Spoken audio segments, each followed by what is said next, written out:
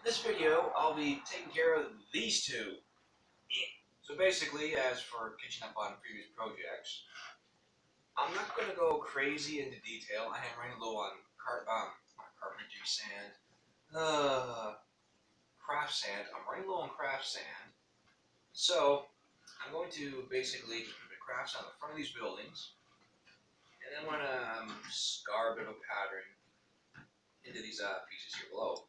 Now, something to keep in mind is that's the real hardboard. This one, on the other hand, is that compressed cardboard sheet stuff. So that'll be interesting to see how much it works when I glue to it.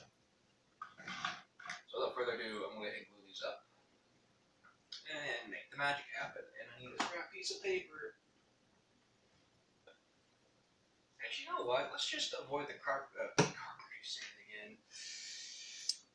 Let's just avoid the craft sand on this altogether for the time being. I can always paint some on later, like literally paint some on. But I do want to make like some floor tiles, and I don't know why I didn't do this when before I glue this down, just in the thought of now.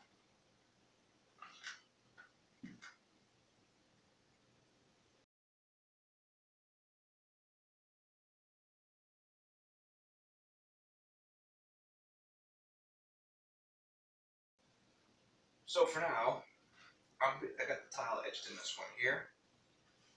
This one, on the other hand, I'm going to leave it be, and I'm going to do something different with the base. So without further ado, it's time to bust out the paints and do what I did before and do a nice black wash.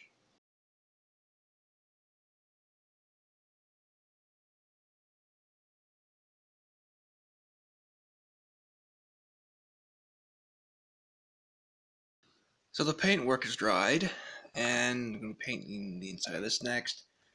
I'm just going to use that same cinnamon brown as before, just to show like rusty rebar or something. As for this guy, this didn't go according to plan.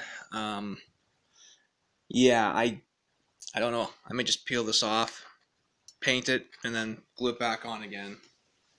But as for the floor, though, I don't want to go with like a same gray. Maybe we'll do like a green, because I did blue pillars. Let's do like a green floor, maybe, or a red floor. I don't know. Maybe, yeah, green. Definitely go with green.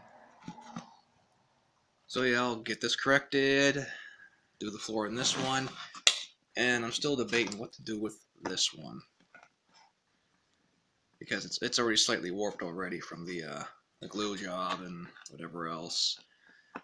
I'll figure something out. Alrighty, the floor's all painted in. I do admit it does lack detail, but this is just quick and simple terrain to get on the tabletop, right?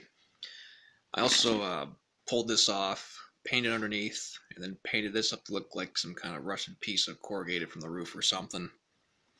But, you know, it helps pull away from all the gray. That's what I was going at. And as for this one over here, I don't know what to do with this. I might fill in with sand later. I'm not sure. I might just paint a solid color. But right now, I'm not worried about that. For now, I'm just going to call these complete. At some point in the future, I will go back on my own time and add a little extra details. But for now, they're ready for the board. So thanks for watching, folks. And keep safe out there and stay tuned for part 3 because that one's going to be a little more interesting.